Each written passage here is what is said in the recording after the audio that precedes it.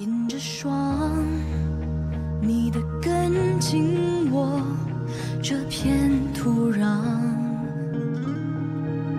追着浪，我的夜飘过万里边疆，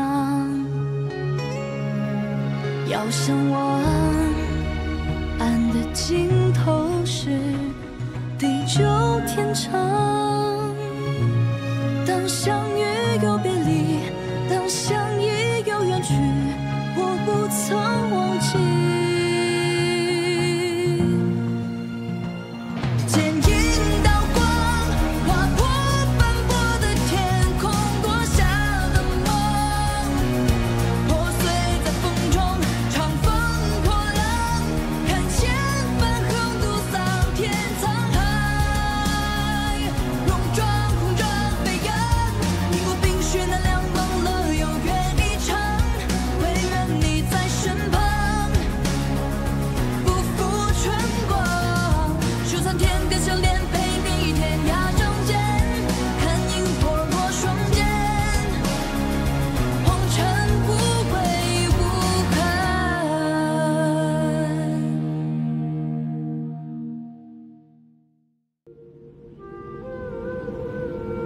浩蓝河水18万，堤湾就是那银松滩。银松滩。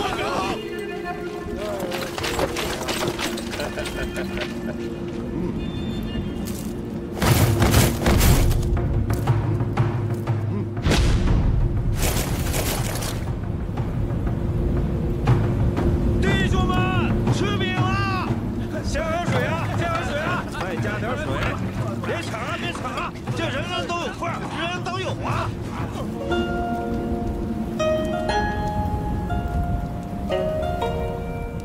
味道怎么样啊？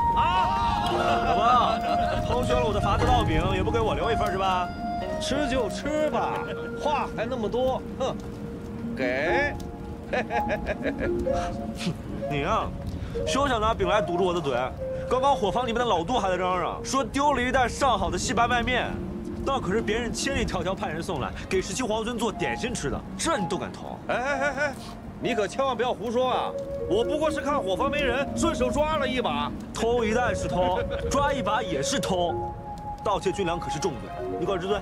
哎，我这可拿的是17郎的东西啊！17郎说过，什么皇孙不皇孙的，大家有福同享，有难同当。我们吃什么，他就吃什么，是不是？对。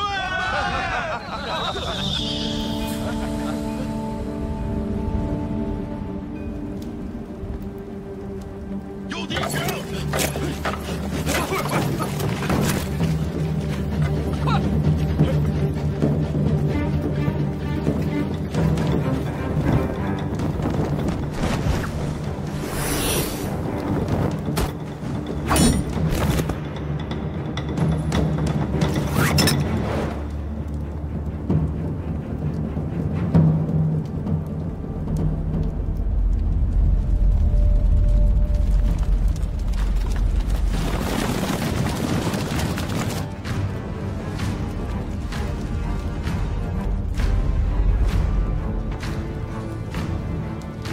进！起！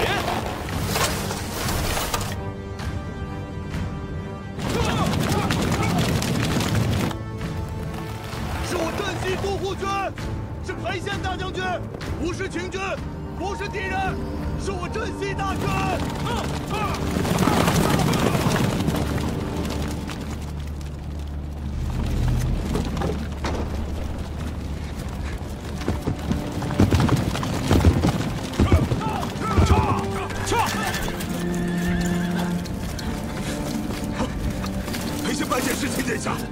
裴叔叔，3日前晚些接到河间府急报，陛下在6月初6万寿宴上被孙敬的奸贼所害，陛下已经病天了。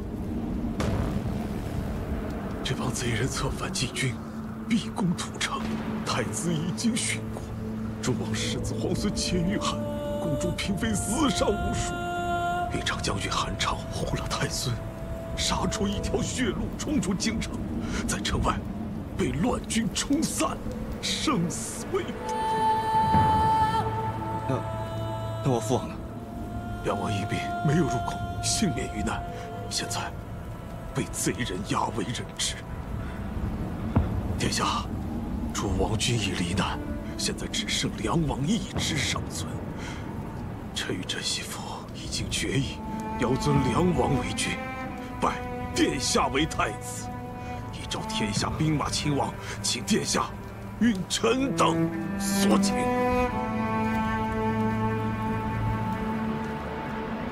裴将军，我不能答应你的请求。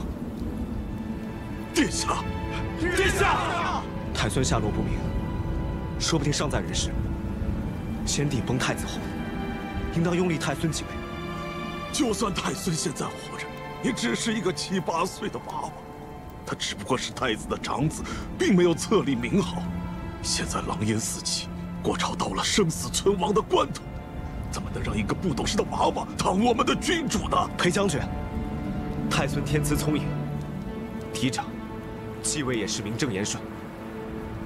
况且，我父王落在孙敬的手里，你们要是让我监国，岂不置我父王于炭火之上？殿下，殿下